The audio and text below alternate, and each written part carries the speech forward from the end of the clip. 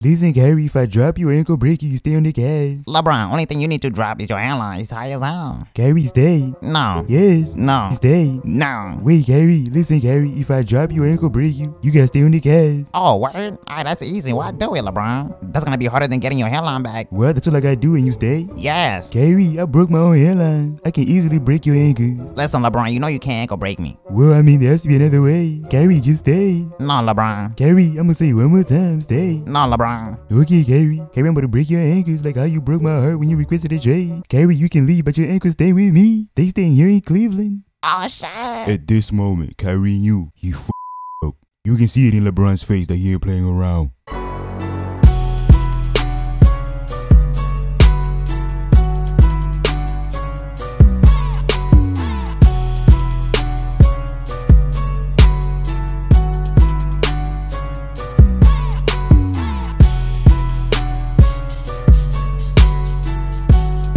LeBron, that hurt, LeBron. But I know it didn't hurt more than me staying on the Cavs playing with you. That's gonna hurt even more. I would rather get my ankles broken than play with you on the Cavs. I mean, LeBron, my ankles gonna stay on the Cavs, but I'm leaving. Kyrie, we had a deal, Kyrie. I don't care, LeBron. Damn, Kyrie, just stay. No, go bye, LeBron. I mean, how you gonna work out on the broken ankle? Oh yeah, that's true. I'm gonna sit on bench real quick. When it heals, I'm gonna leave.